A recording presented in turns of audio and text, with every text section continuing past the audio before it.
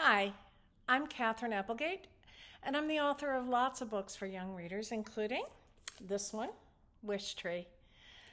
Wishtree is a book that's really near and dear to my heart. I wrote it during a time in my own country where we were going through a lot of vitriol and anger and othering of other groups of people, and I wanted to write about it in a healing way. So I decided to tell it from the point of view of a 200-year-old oak tree. And it's the story of a young Muslim girl, could have been any girl, but she happens to be a Muslim girl who's moved to a new community, and the community is not particularly welcoming. And because of a wonderful neighbor and a very wonderful tree, she is able to find her place in this community.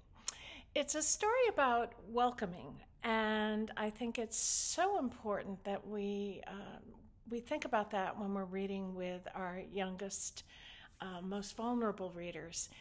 And one of the wonderful things that has happened as a result of this book is that it has been used in all kinds of one book, one school, one district, one community events, and very often at the end of the celebration, they make their own wish trees and place wishes all over the branches of the trees. And it's a wonderful way to celebrate a feeling of hope and community and kindness.